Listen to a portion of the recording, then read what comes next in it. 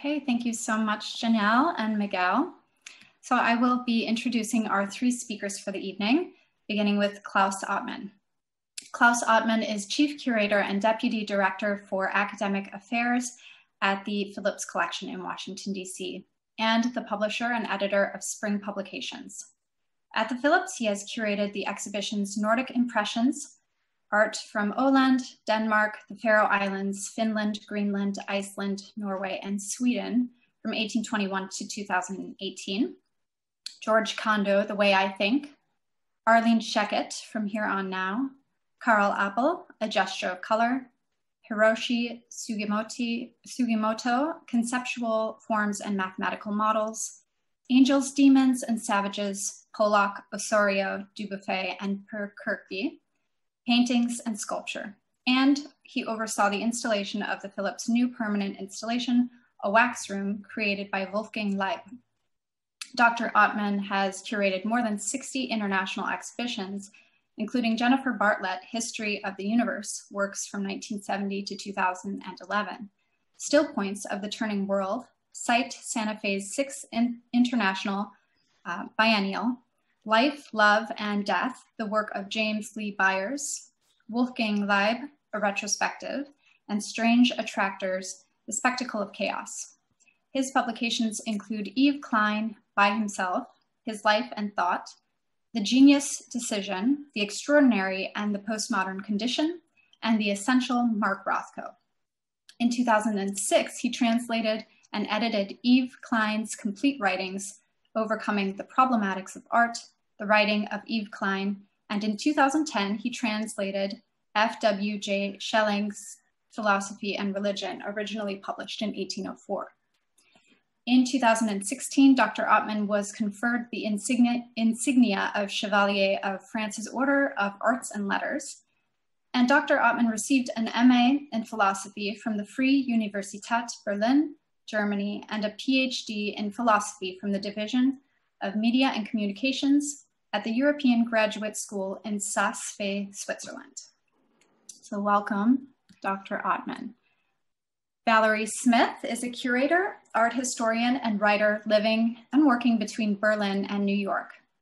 She was the curator at Artists' Space throughout the 1980s, specifically 82 to 89, and co-edited 5,000 Return to Artists' Space 25 Years in 1998. In the early 1990s, she moved to Arnhem, the Netherlands, to be the director of Sonsbeck 93, a recurring international exhibition. She returned to New York City as director of exhibitions and senior curator for the Queens Museum of Art from 1999 to 2008, where she organized numerous exhibitions, among them Down the Garden Path, The Artist's Garden After Modernism, for which received the Emily Hall Tremaine Curatorial Award, Joan Jonas, 5 Works, for which received the International Art Critics Award. Moving to Berlin, Germany, as head of the visual arts, film, and media at Haus der Kulturen der Welt, she initiated Labor Berlin, a platform for foreign-born Berliners, and curated Rational/Irrational, and Between Walls and Windows, Architecture and Ideology, among many other exhibitions, notably Juan Downey, The Invisible Architect in 2012, a touring exhibition for the List Visual Arts Center at MIT. She has been teaching exhibition histories at Barnard College, Columbia University since 2014, and recently published a monograph on Amy Silman for Lund Humphreys, London, 2019. She is currently writing a book on obscure 19th century drawings. So welcome, Valerie. And we have Lily Siegel. Lily Siegel is the executive director at Hamiltonian Artists, a nonprofit fellowship program and gallery in DC dedicated to building a dynamic community of innovative artists and effective visual leaders. Before joining Hamiltonian, she was executive director and curator at Greater Reston Arts Center, also known as GRACE, and held curatorial positions at the Contemporary Jewish Museum in San Francisco, the High Museum of Art in Atlanta, and the Museum of Contemporary Art in Los Angeles. She is the guest curator of both Moira Dryer exhibitions on view at the Phillips and at GRACE.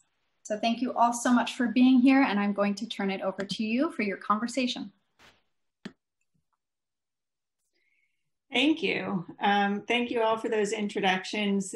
Thank you to Klaus and Valerie for being here. And I know it's unusual, but I want to start this conversation with some more thank yous, because I peeked at the guest list of participants who are here joining us tonight. And it's really so many friends who I have met along the way of putting this exhibition together. And I really want to express my sincerest thanks to all of you for your support and all of the great conversations that we have had.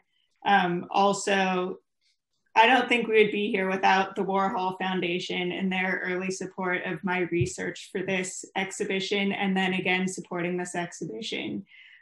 So really heartfelt thanks. And I was thinking tonight we would just have a conversation, because like I said, I've had so many great ones over the course of this project, and some of the better ones with Klaus and Valerie. And so I'm really pleased and honored to share some more of those thoughts with you all tonight.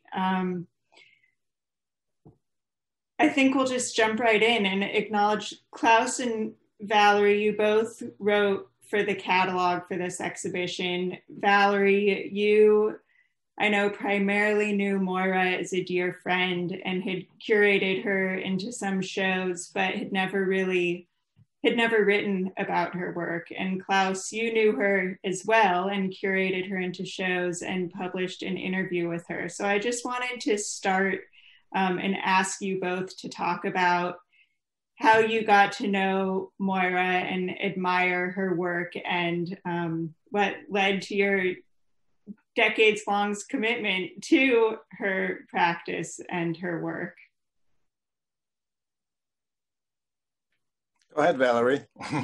You want me to go ahead? Okay. Sure.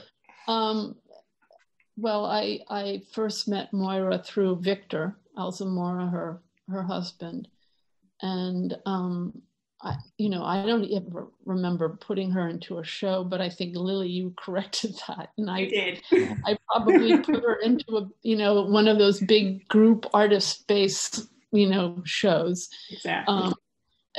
Because I think, let's see, I was there from, I want to say 82 to 89, and she was already, I think, having shows or about to have shows. So whenever it was that I put her into one of these group shows that Artist Space was so famous for, she was on the cusp, if not already there, beginning to show commercially. And of course that was a no-no for Artist Space.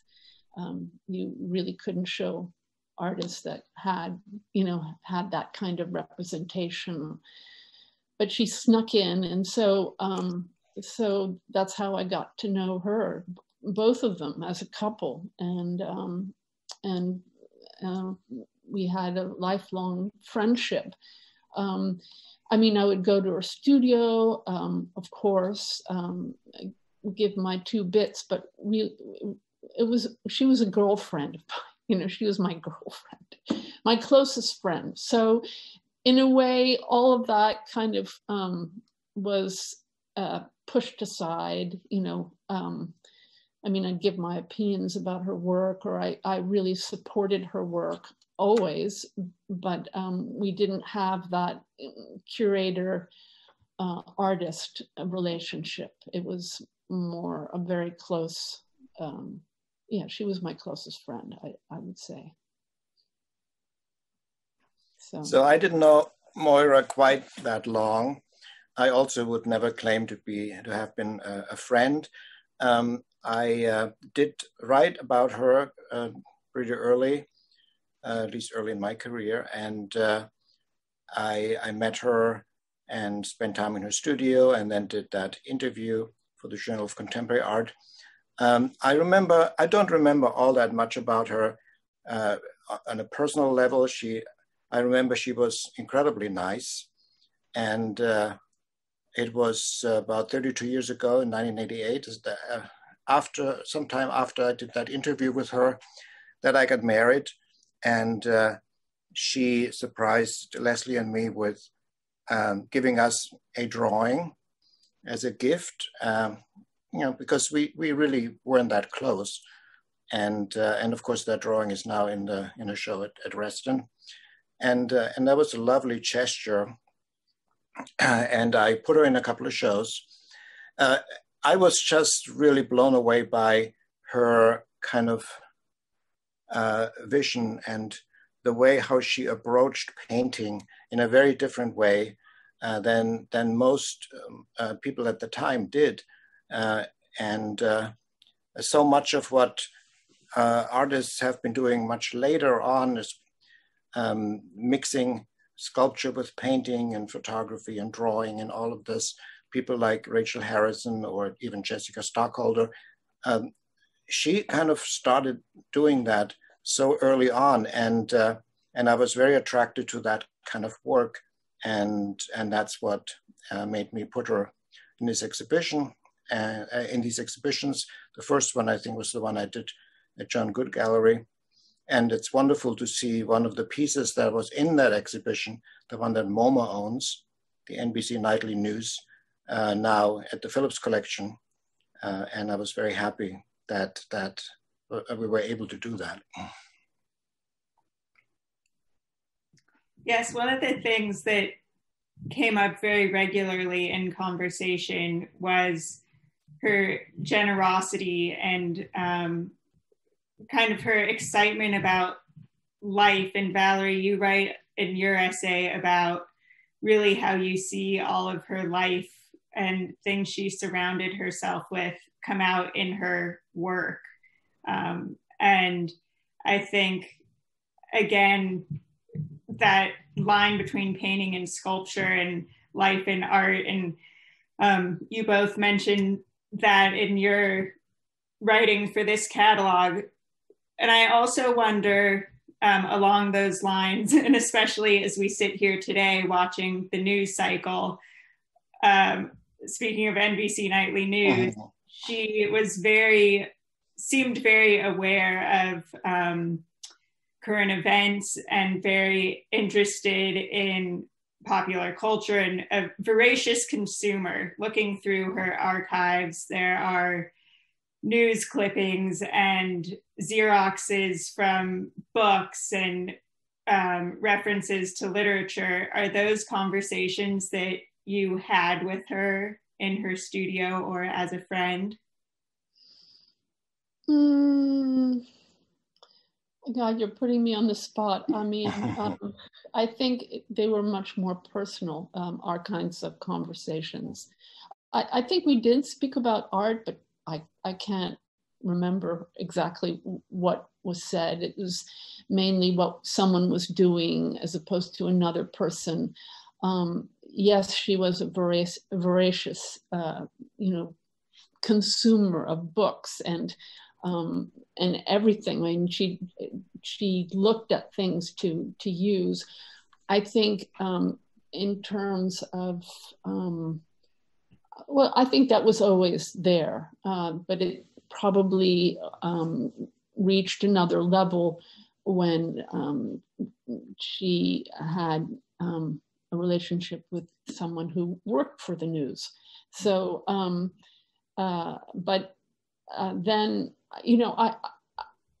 it's hard to say, I think maybe this question of addressing the element of sculpture in her painting or objects in her painting is an interesting one, because I know that some people feel that she might have gone all the way more into the painting sculpture. I mean, she was, Jessica Stockholder, but Jessica was not, I don't know how well she knew Jessica, but there were other artists that were going in that direction. I'm wondering if that, towards the end, I think really in the early 90s, she may have been more into, maybe painting was enough. Just, you know, just the surface. I don't know. I have a feeling, I'm just curious about what you guys think about that. I'm wondering if I mean, of course we can speculate all we want about that, but I feel that she was, I don't know what, I mean, she was moving towards sculpture, but she had permission to do that from Elizabeth, from so many people, and encouraged in that way. But I'm wondering, you know, this question of whether it was enough just to have a surface, be a painter. I mean, certainly it didn't satisfy her, or she felt somehow it wasn't enough, but yet at the end, or like towards the 90, 91, I felt that it was. I don't know. Klaus, do you want to show some of the images in the slide? Yeah. Sorry, I forgot I'm in control of this. I think, Valerie, I think that's a really good point. And as I was thinking about this exhibition, I was really interested in showing the more sculptural works that could have been considered sculptures, not paintings, though they're still so much painting, to the point that we actually couldn't borrow two of them, the two others besides NBC Nightly News, because the surfaces were so delicate that they were not stable enough to travel. And those were both completed in 1990, and then she seemed to move back to the painted surface in a more traditional sense of such. So I think there was this exploration, but always a very tight grasp on paint and painting and the surface. What do you think, Klaus? Yeah, and so when I met her, I wasn't, you know, well, it was at that, not really at that time yet, but I never really was aware of her illness and all this until she died. But I remember, you know, in the interview, we focused primarily on talking about, you know, that kind of prop character of her work and her background in a theater. And I did ask her, in terms of theater, you know, is it about comedy or tragedy? So to me, it feels now retrospectively more that it was more about comedy at the time when I knew her, when she was doing a work like NBC Nightly News. And then in the later years, it was more about grief and about tragedy. And yes, it was definitely, she was focusing more on painting. But even then, you know, there was always this kind of quirkiness and this strange sense of humor in the work. One thing I wanted to mention too is I was very surprised when my first studio visit, because she had that studio in Times Square, if I remember correctly, right? And it was like in the middle of all this, you know, it was not how Times Square is now. And I was surprised by that. But she, you know, but retrospectively, again, it makes a lot of sense. She was absorbing all of that environment in her work. But my favorite thing really about both of those shows has been this ephemeral material, like what you see there in that case. It was so incredibly interesting for me to see all this material that she collected and that she was inspired by. I don't know if we have other images of that. I mean, when you look at some of these paintings, they're coming already off the wall. She had this gigantic, heavy, very heavy structure behind them. So they're already lifted off the wall. They're not like canvases, like are flat up against the wall. They come off. So they already were objects. They were already a presence. I wonder why she felt that she had to somehow have a kind of prompt. I think of it as a prompt almost, because there's this kind of narrative voice saying, you should be doing, it's about this, it's about that, It's sort of like an indexical thing that sort of reveals what the painting is, but it was enough just to have it. I mean, like that is it I can't remember the name of the green one, which I love so much there. This rectangle, I mean, how existential can you get? It's just fantastic. It's an empty space. I mean, scary, super scary. I mean, and moving,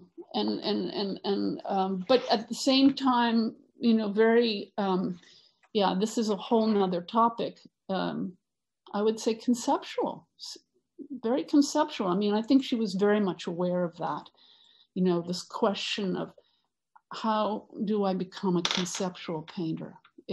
Does such a thing exist? And I think people are still, I mean, we talk about the relevance today. That's, if there's any reason, if there's any, I mean, there are lots of reasons, but if that is a big one, why I think she's so important, is because she really tried to carve out that, that niche for herself. How can I be a conceptual painter? I don't know what you think about that, but. I think, well, two things. I think that comment about space and that she is painting an empty space really resonates for me. And the idea of being a conceptual painter, that sounds so heavy, but there seems to be, as Klaus said, such a sense of humor in a lot of this work. And I think, the void, the empty space that she is painting in shades of green, unusual color choices. And there are a lot of references in her notes to creating her own language around color choices. And we see the same colors used over and over again in her work, but she never lets on to the meaning of the colors. I don't think it was kind of her secret, almost an inside joke to herself, it seemed to me as I was reading through her notes. And this idea of, could she position herself as a conceptual painter? And she might be the only one to hold the key, and thinking about also how that could relate to her explorations of sculpture and pushing in one direction to then find her way back to where she wanted to go.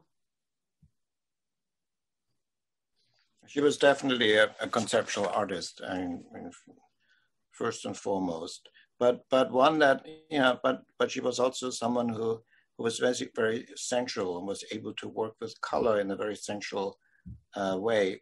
I think that was one of her strengths. Yeah, I think she always had that, in a way. I think she gets back to, in the later work, she gets back to the very first seascape works that she did, where, like for instance, this one, the fingerprint kind of strategy that she had, which started very simply and then evolved. She's doing so much in that single painting.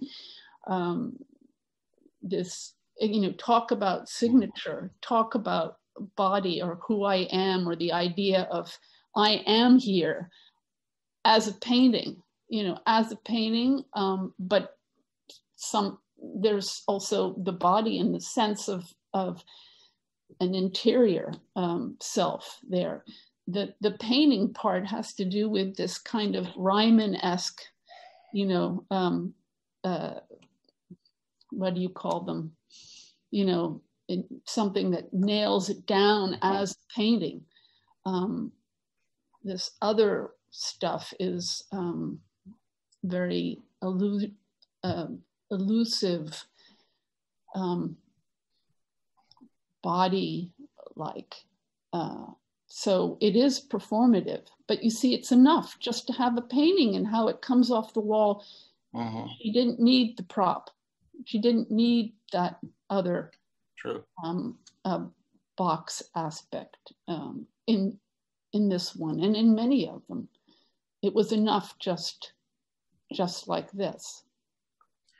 And to me, there's also, like in a painting like this, there's also a kind of emotional distance, and that's in a lot of her work. So this painting, you know, kind of looks a little bit like, almost like a Ross Blackner, for instance, but it doesn't have that romanticism that his work often has.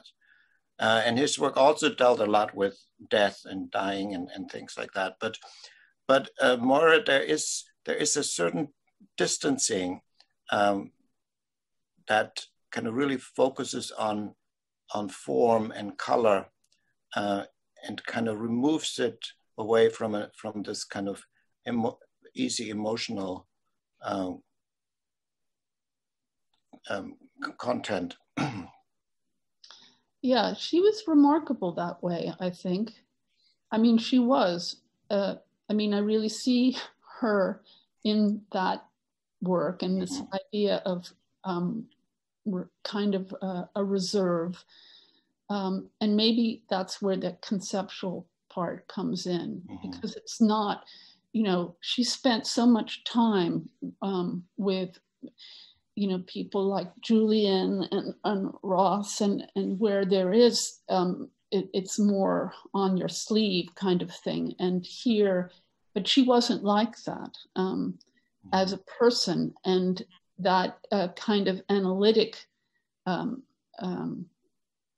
maybe it has to do with this, it's almost like a kind of step back and thinking about how to present, you know, I want to say again, how do I present the self? And but with this kind of looking at myself from another, you know, another angle, where looking at myself, look at myself kind of thing. I don't know exactly how else to put it, but a kind of maybe self-consciousness, but not in a pretentious way at all, you know.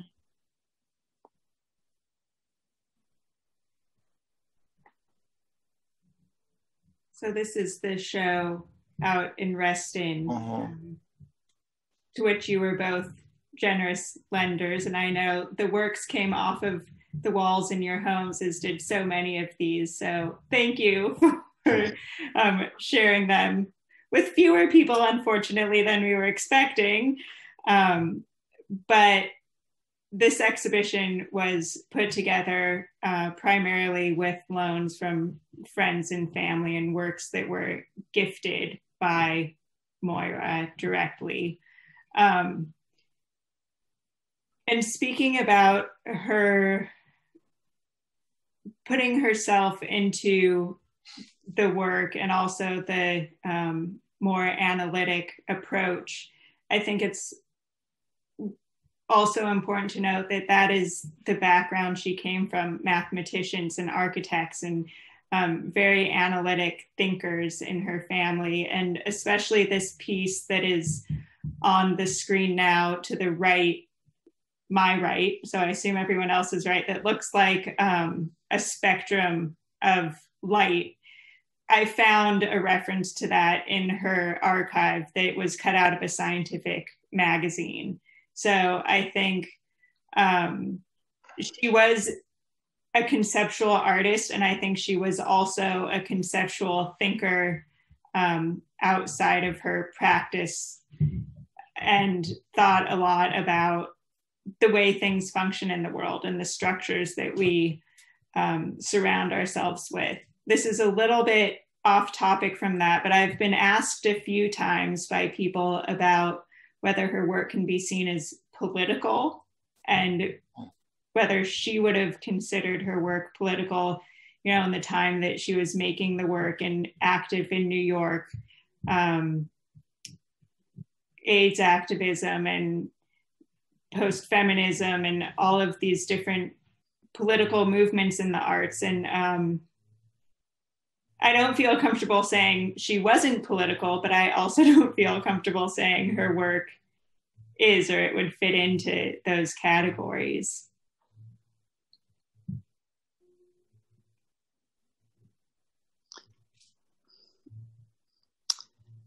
I'm not sure what to say about that. I mean, you know, certainly she had strong opinions about, you know, what was going on in the world, and that was it was a heady time, of course, the 80s for the art world, and the, let's see, the well-being of, I mean, lots of people were dying, let's just put it that way, from AIDS. She certainly knew that was part of the scene that we all lived through. Did it come directly into the work? You know, I'm not, I wouldn't say so, but certainly there is, you know, towards the end, I think there's some kind of, she's taking a stand, you know. So, yeah, I mean, what does it mean to be political? You know, how does that manifest itself? It can manifest itself in so many different ways.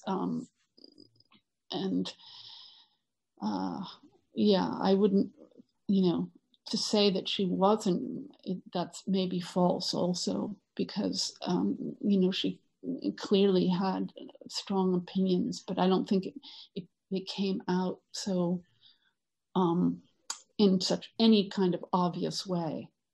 I mean, maybe you could call this whole prompt kind of box things as a kind of political statement about, you know, about the act of painting, if you want to stretch it that way.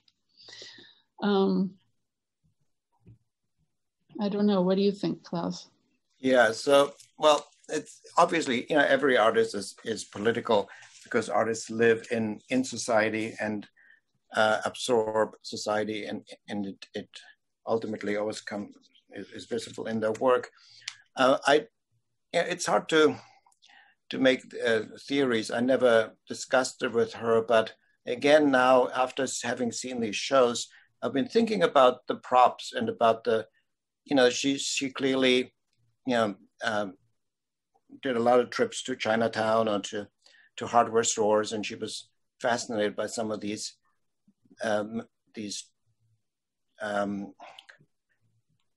things that she then attached or used for her paintings. And to me, that there's almost like a feminine and although I'm not sure we can say this anymore, a feminine and a masculine aspect in her work. And I've always kind of felt that these props and these gadgets and these things that she found and then used were kind of a counterpoint to the more feminine painting, which, but that's just a theory that I have. So in that sense, I think one could say that there is a you know, a kind of a feminist aspect to the work. But I'm also really interested in the, you know, I was so interesting to see these headlines that she cut out and that you used as an inspiration for the titles of the shows. And so she, you know, she clearly, you know, was very involved in the world, and that's very, very obvious. Sorry, I was interrupting you. No. I just wanted to say that you know, we're all made up of the masculine and feminine, it's just a matter of how we emphasize it, or, what we decide, even if it's a decision that one can even make. You are what you are, and you go in one direction or another direction or both, and how it manifests in your work. I think the painting is just as, masculine, if you want to say that, as the props, or vice versa.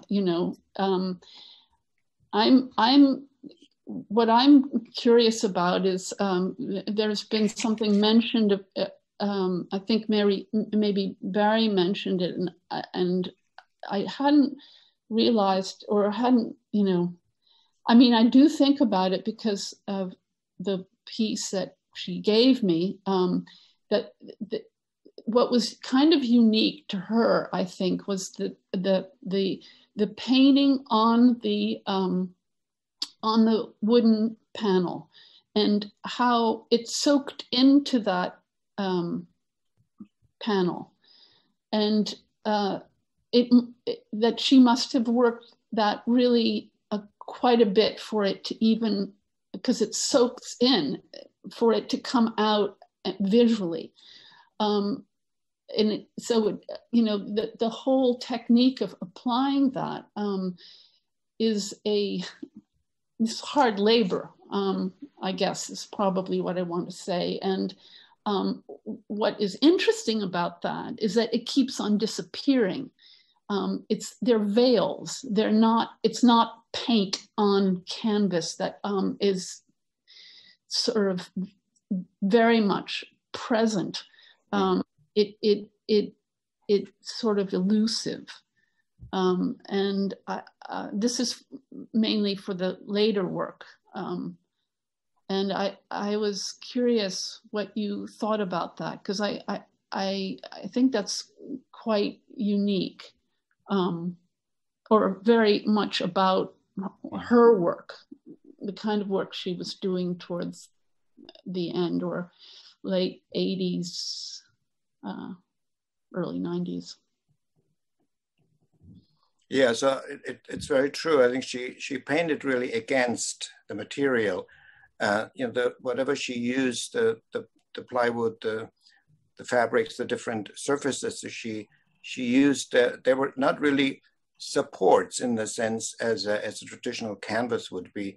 And there's always a struggle, and they're not as forgiving. And I think I think that's all part of what makes the work so unusual. Yeah, those later pieces, the veils of color, are just so fantastic, just in and of themselves. She didn't need any kind of found object to make it work. This is already a kind of found object. It's a sign.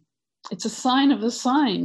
It's this kind of, and she maybe even mentions it in one of her notes, this business of rustication, or the rustic, or kind of Twin Peaks kind of thingy going on. It's funny. It's poppy. It's really poppy, but the surface is so thin. It's quite so beautiful. You just want to sink into it. And it in a funny way, I know what has been mentioned. I think I want again to go back to Barry's wonderful article in the New York Review of Books, or New York Review, I can't remember now, but he talks about, I've lost my train of thought now, but what we were talking about, somehow. You're talking about this. Yeah. I'm sorry, I better, I've lost it now. There was something that he mentioned that I wanted to make reference to, but maybe it'll come later. Sorry.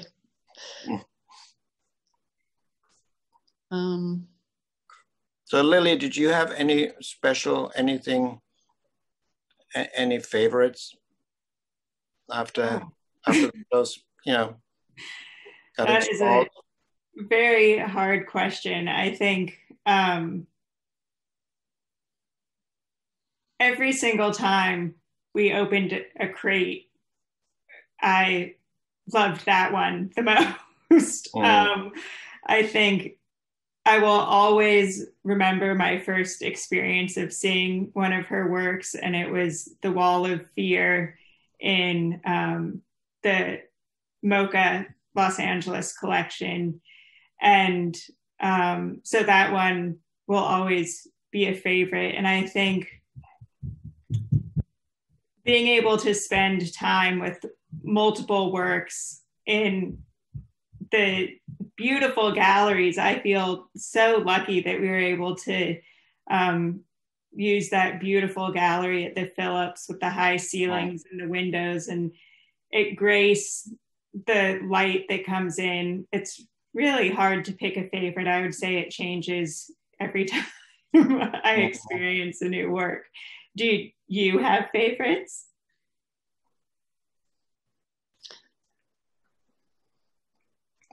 Yeah, I think my favorite remained that nightly, NBC News one.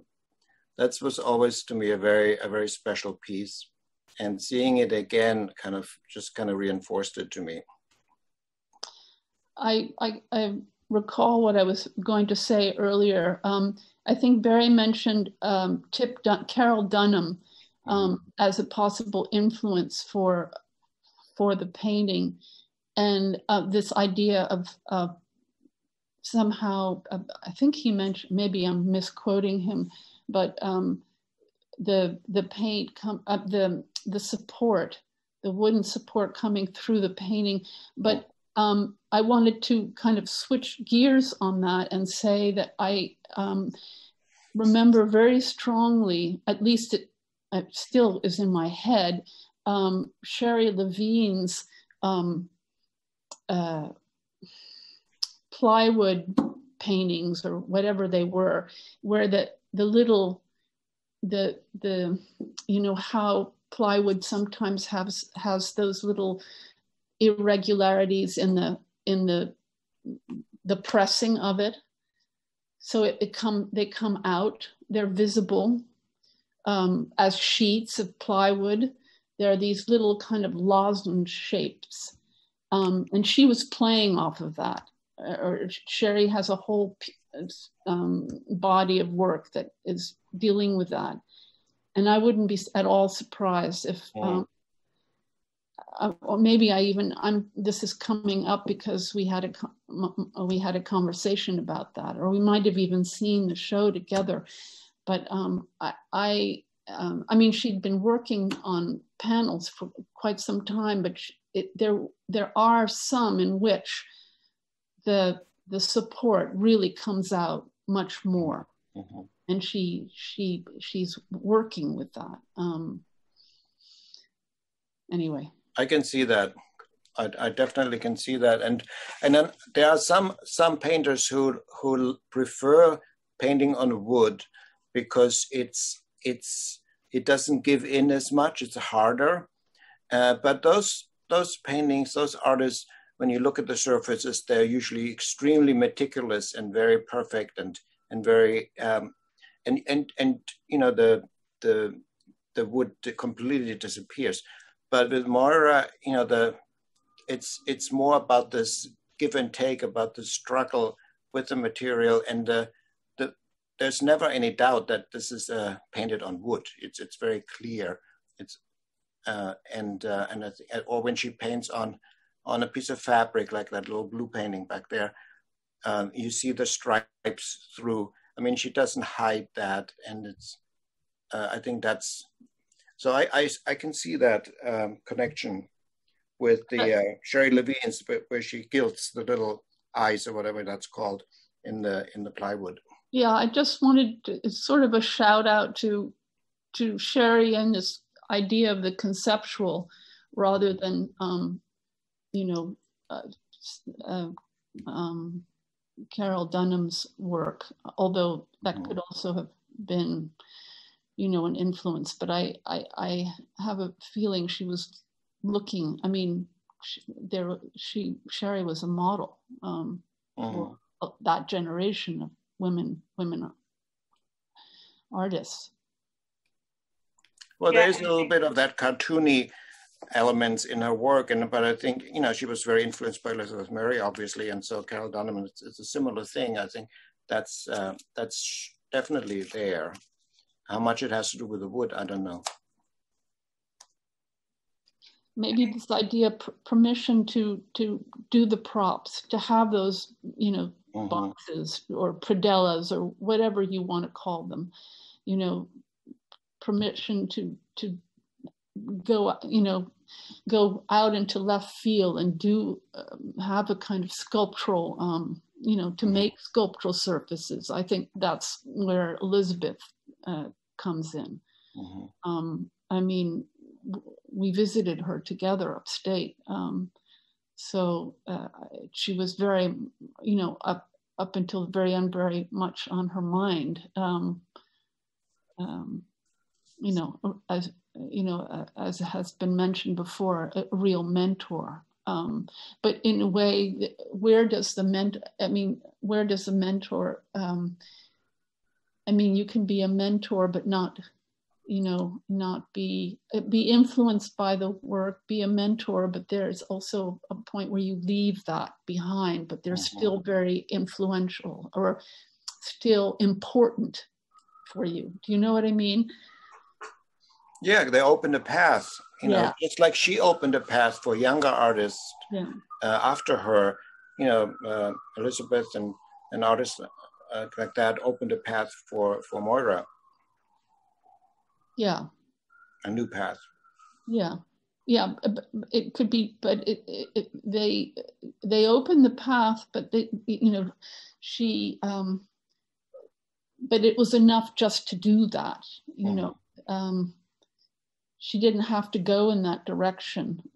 She went her own way, but the fact that they did that allowed her to go her own way. You know, I guess, I don't know if that makes sense, but no, that makes sense. It's that's what it is. And you get kind of permission to do something, and then you just go take it from there. Yeah. I mean, I really think that in many ways, if we want to talk about real influences, you know, we could go into this pre-Renaissance. I mean, all the greats, Giotto and Fra Angelico. I mean, I think she was really excited about that work. Yeah, I'm going to take that moment to interject and say, I think we're supposed to be moving on to questions. And there is a question just about that. So I will ask the question and then we can talk more about that.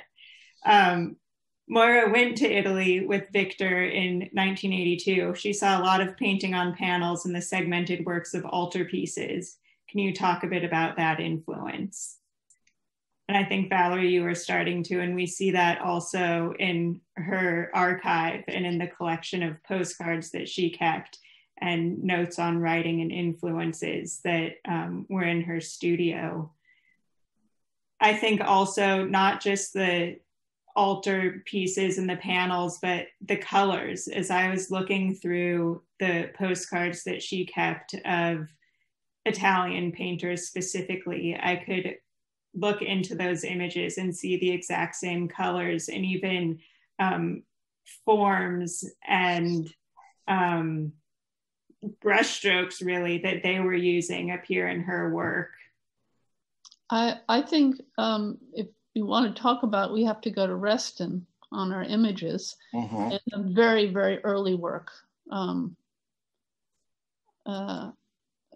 Yeah, like that one with the crown of thorns, and the one next to it. We don't have a close-up of it, but some of those kinds of faded blues and greens, I think the colors were, really important for her.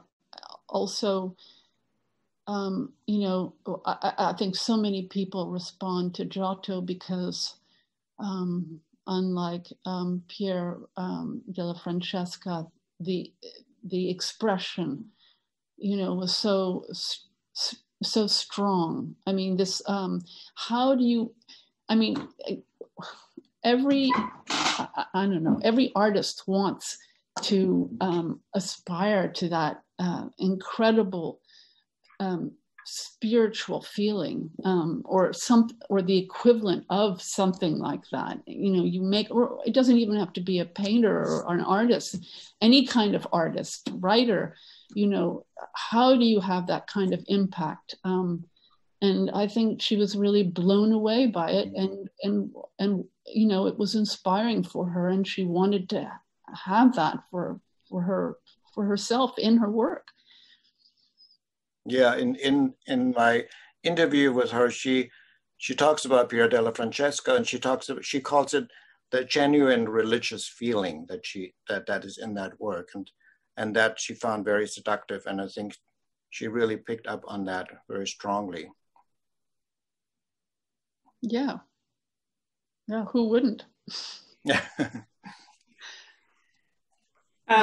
Are we going to take some of these questions, or? Yes, so that was the first, and there's one more question, and we are getting close to time. So if you have questions out there, please enter them now. I'm going to turn to them exclusively at this point.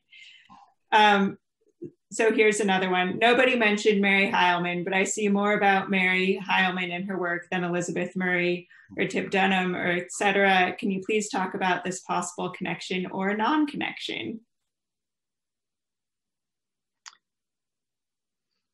I don't know if I can answer that. I think Mary, it's been so long. I would be making things up, but, so many women artists of that, generation were important for her. I'm sure she looked at, but again, I don't know for sure, but I would imagine that she was looking at Mary's work. But I can't be specific about it. So what do you say, Klaus? Lily? I can't answer that one actually either. I mean, there were a lot of women, really interesting women artists, active and coming out, and those during that time. I wasn't personally really aware of Mary's work at that time, to be honest. I don't know if Moira was, but I can see there's certainly some commonalities between her and many other artists at the time. I think I mentioned Jennifer Bolandi in my essay. So I'm sorry, I don't really have a good answer. I mean, the poppy, there's a kind of poppy sense. Maybe it's on the back wall from this. Those, Debutante and Debutante is at the Phillips. Correct. Yeah. The playfulness, I think of maybe, who mentioned it? Ree Morton. Carolyn Alexander was showing a lot of Ree Morton's work. Yeah. And we were all looking at it. It was like, whoa, definitely. Where did this woman come from? And I think, Moira was with us on that, so I see some of that there. I see that too. I wasn't aware of Ree Morton at that time when I knew Moira, but now when I see Ree Morton's work, I think of Moira. It just pops up. So I think there's definitely, and I think there's a lot of shared aesthetics and of artists at that time. And this green one, the what is it called? The stripe or something? Mm-hmm. You know, there, you know, I think of Jessica Stockholder, but there were so many before that. Judy Pfaff, anything that was painting that was, you know, being sculpture. I think, you know, she saw that, she was aware of that, but she never stuck with it. There are these single pieces. It didn't go anywhere in the way that this piece here, you know, the whole series of fingerprints that developed into what are they called? EKGs, and, you know, waves, and you know, seismic kind of earthquake type of or rift zones. You know, she has a whole body of that work. This piece and the Nightly News, she didn't go further with it, it seemed.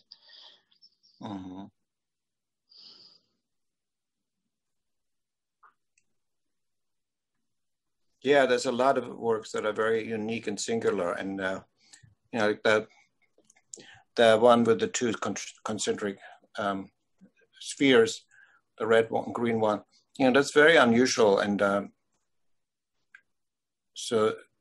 that's what I think was one of her strengths. She experimented a lot, but she, you know, but she didn't wear things out. She had an idea, and then that was it, and then she moved on to something else. Yes. Well, that's the you know, we're talking about a very, what is it, 10 years, Lily? Really not even. Yeah. So, you know, so she was, but in those 10 years, she did a lot of experimenting. Right. Really incredible.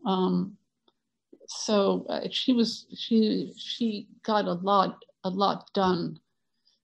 And that there's one more question that's been submitted, somewhat related to that. Her life was short. Breast cancer was unfortunately a big part of it, but how much of that infused her work is a matter of some conjecture. I wonder if Valerie might comment on that. Is it the elephant in the room or a mouse?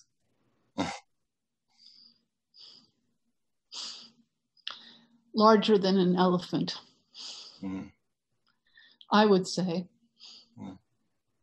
Yeah, I think the work after the works that are in this exhibition, I think really all become about illness.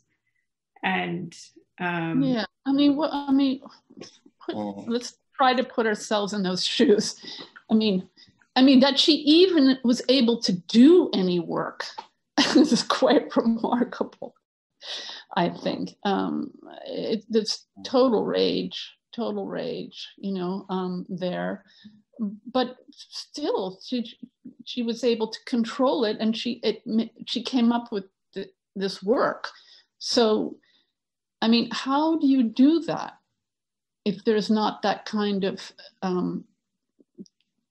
you know, maybe it was a relief in some way. There was a distance that she could somehow translate that onto a surface. I know I just feel there's a lot of conflict. I mean, I don't know. There. How does someone continue working under those conditions? It maybe it's a kind of almost necessity, because you do continue to live. You know, so there's. And this is all that remains, you know, of you. So exactly. So you do feel like I got to get it down, You know, I'm making a statement. I got to get it down. This is me. I'm here. So, yeah. And we know she was in her studio all the way up to the end, making work. Yeah, she was. She was. What are the other comments? There are some comments in the Q&A. That is all the formal questions. Comment about back to Italian painting. I don't think it's even about Italian in quotes and all caps painting, but pre-Renaissance, medieval, or Sienese type Italian painting. Just my 2 cents. I think I agree. And I don't really agree about artists of that time for females. Very few role models with paint that feels so easy and yet formal.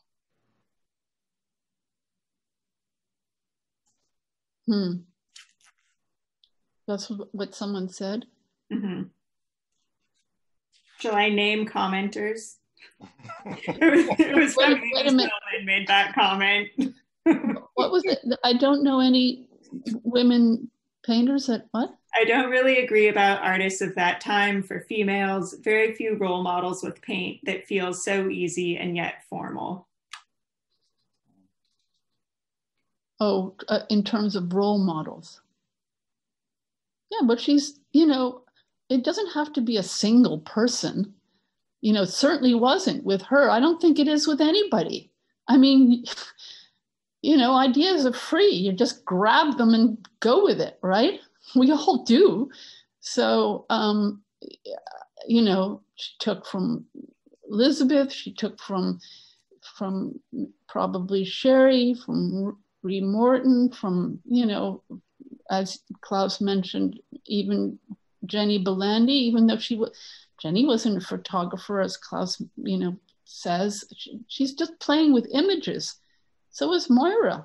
You know, the medium is different, but they're still, you know, that's this, I think the more important issue is really this issue of what it means to be a conceptual painter. Or maybe that's an old issue for, you know, women painters, but I think that's an interesting issue, and how that manifests itself. And I mean, Richter, that's always something that people say about Richter, but they don't really say it about women painters, or at least I haven't heard that they do. And I'm curious about how, you know, how that can happen, or how one can talk about that. Maybe that's a different conference. Well, I keep thinking about, I mean, it's conflating a few ideas, but conceptual art with a capital C, and thinking about minimalism and plywood and materials, and how Moira uses the material of plywood, thinking about conceptualism, and maybe as a feminist gesture, I don't know, kind of reclaiming the material and taking it for painting instead of for sculpture, playing with those lines.